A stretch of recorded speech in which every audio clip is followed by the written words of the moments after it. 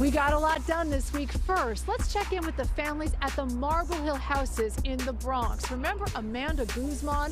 She said she was freezing in her apartment with her 3 children.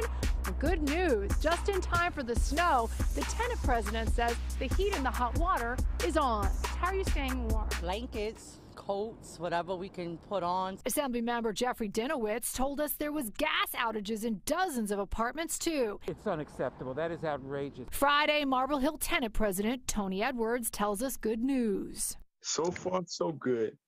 There are no complaints. People in the Marble Hill houses are every bit as entitled to have those essential services. Special thanks to Edwards and Dinowitz for making it happen. Dinowitz says there are still gas outages in one building.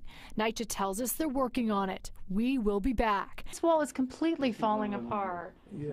Next, remember last month, Eric Herzog was fighting for his brother to get repairs. Charles, how long has it been like this? A couple of years, you know. A retired NYCHA caretaker, Charles Herzog, worked over 25 years fixing other people's NYCHA apartments, and now he needed help.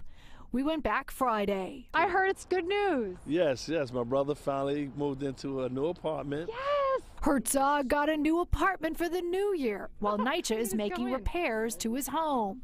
Friday, we made a house call. You guys that intervened, it would have never happened. New home, new year. Finally, last month, PIX11 News showed you how graffiti kept popping up everywhere on the corner of Essex and Grand Streets on the Lower East Side. This happened actually on Friday night. Look at the entrance and walls now. Looking good. Everybody's been very supportive.